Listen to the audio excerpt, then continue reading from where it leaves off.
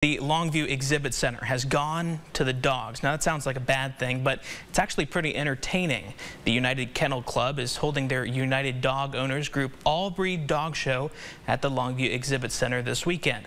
And as KLTV7's Jamie Boyum found out, it's also a great place to get advice on adding a furry friend to the family.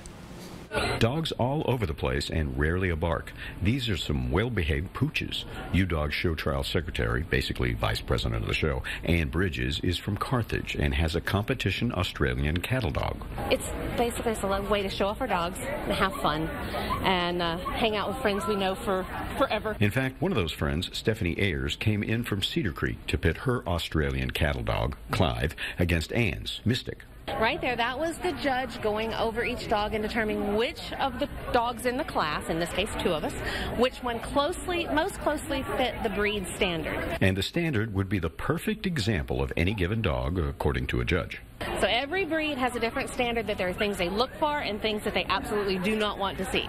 And so between the dogs that were in there, she chooses the one that she thinks does the best. The judge was looking at both dogs, decided that Mystic was the best specimen according to the breed standard today in this show. No hard feelings, though. So now we'll go on to the group competition.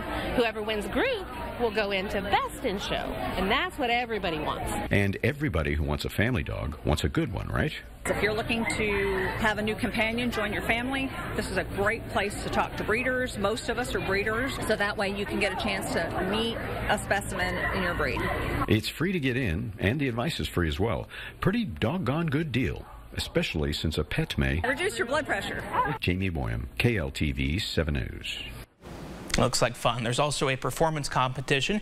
You can check out the show at the Longview Exhibit Center Saturday and Sunday starting at 8 in the morning.